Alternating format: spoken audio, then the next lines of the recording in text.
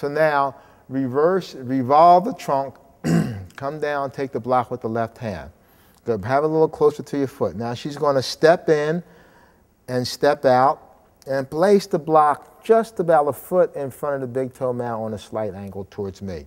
Then she's going to keep the back leg, she's going to lift the back leg and revolve the trunk.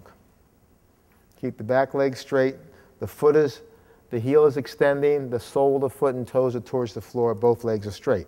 Now to come out of the pose, she's going to bend the standing leg and let the back leg drop down.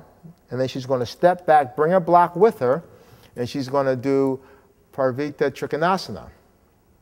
And then to come out of the pose, she's going to release the block, lift the trunk, revolve the trunk towards the center of the room, and then turn all 10 toes forward and lift the trunk once again.